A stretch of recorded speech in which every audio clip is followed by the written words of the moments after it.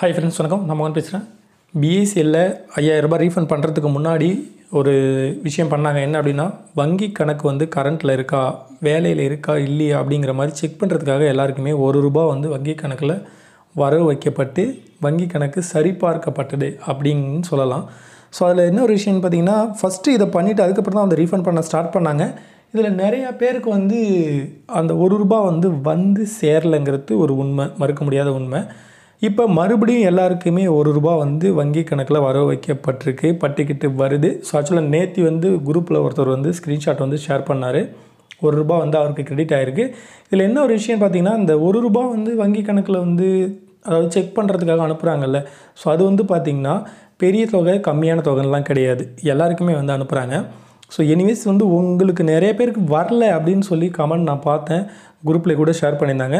So இப்போ வந்து check பண்ணி பாருங்கள். அதாவது மொபைல் பேங்கிங் வச்சுருந்தீங்கனாலும் சரி, மினி ஸ்டேட்மெண்ட் எடுத்து பாருங்கள் ஏடிஎம்மில். அப்படி இல்லைனா பேங்கை வந்து கான்டாக்ட் பண்ணுங்கள், பிரான்ச் பக்கத்தில் இருந்தால். ஸோ ஏடிஎம் இருந்தால் மினி ஸ்டேட்மெண்ட் எடுத்து பாருங்கள். மறுபடியும் வந்து வங்கி கணக்கில் ₹1 வைக்கிறாங்க அப்படின்னா, ஐ திங்க் மறுபடியும் ஏதாவது ரீஃபண்ட் ஸ்டார்ட் பண்ணுறதுக்கான ப்ராசஸ் பண்ணுறாங்களா என்ன அப்படின்னு தெரியல. கொஞ்சம் வெயிட் பண்ணி பார்த்தா தான் தெரியும். ஸோ இப்போ நேற்று வந்து ஒருத்தர் ஷேர் பண்ணியிருந்தார், ஒரு பர்சன் மட்டும்தான், நிறைய பேர் இல்லை, ஒருத்தவங்க மட்டும் தான் ஷேர் பண்ணியிருந்தார். ஸோ உங்களுக்கு வந்திருந்தால் நீங்கள் இனிமேல் ஷேர் பண்ண ஸ்டார்ட் பண்ணுங்க. ஏன்னா நிறைய பேர் பார்க்காம கூட இருந்திருக்கலாம்.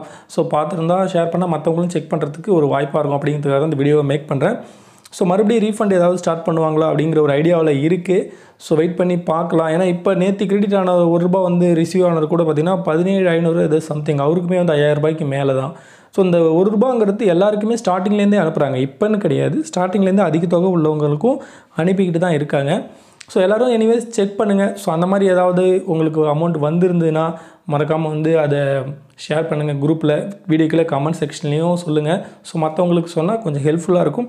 இதில் நிறைய பேருக்கு எடிட்டிங் ஆப்ஷன் வரல அப்படின்னு சொல்கிறாங்க. ஸோ எடிட்டிங் ஆப்ஷன் வந்து எனக்கு எல்லாமே கரெக்டாக இருந்தும் பணம் வரலங்கிற மாதிரி கேஸும் இருக்குது. ஸோ அதனால் இதில் நிறைய குழப்பம் இருக்குது. ஸோ கூடிய சீக்கிரம் எல்லாம் சரி பண்ணுவாங்க அப்படின்னு நினைக்கிறேன்.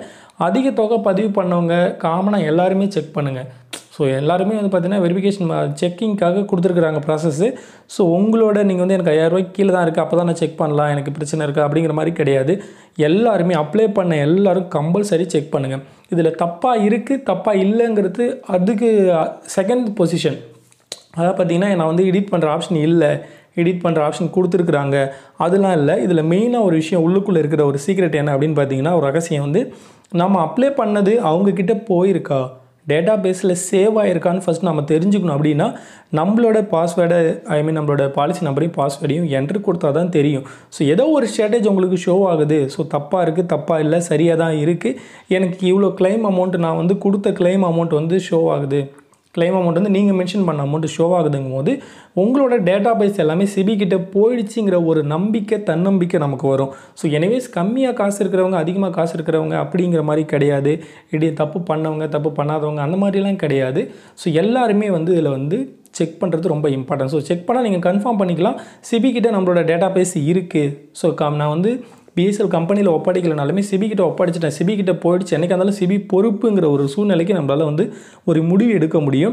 இதில் வந்து பார்த்திங்கன்னா பணம் பெறப்பட்டவர்கள் ₹5000 கீழே வந்து பணம் கொடுத்தவங்க எல்லாருக்குமே பணம் வந்து வங்கி கணக்கில் வரவு வச்சுட்டோன்னு சொல்லி அந்த ஷோ ஆகும். ஸோ அதில் வந்து டெக்ஸ்ட் எழுதி ஷோ ஆகும். ஸோ இப்படி உள்ள சுச்சுவேஷன்ஸில் காமனாக எல்லாருமே செக் பண்ணுங்கள். செக் பண்ணுறதுக்கு யாரும் மறக்காதீங்க. மேபி இதை க்ளோஸ் பண்ணிவிட்டு அடுத்த ஒரு ப்ராசஸ் நடக்கும்போது பார்த்திங்கன்னா இந்த வெரிஃபிகேஷன் மெத்தடை க்ளோஸ் பண்ணிட்டாங்கன்னா நமக்கு ஒரு விஷயம் புரியாமலே போயிடும். நாம் பதிவு பண்ணது போச்சா போகலையா, நம்ம நெட் சென்டரில் கொடுத்து பதிவு பண்ணோம், மொபைலில் பதிவு பண்ணோம், தெரிஞ்சவங்ககிட்ட கொடுத்து பதிவு பண்ணோம், காசு வாங்கினாங்க, ஆனால் சிபி வரைக்கும் போயிருக்கா டாக்குமெண்ட்டுன்னு தெரியாமலே போயிடும். ஸோ எனிவேஸ் எல்லாருமே செக் பண்ணுங்கள். இந்த ₹1 விஷயத்தை எல்லாருக்கும் ஷேர் பண்ணுங்கள். வராதவங்க எல்லாருக்கும் வந்துருச்சுன்னு வைங்களேன், இன்னொரு விஷயம் நம்ம கன்ஃபார்ம் பண்ணிக்கலாம்ல. ஸோ நம்மளோட அக்கௌண்ட்டும் கரெக்டாக இருக்குங்கிற ஒரு தன்னம்பிக்கை வந்துடும். ரீஃபண்ட் ஸ்டார்ட் பண்ண உடனே நம்ம எந்த ஒரு பயமும் இருக்காது.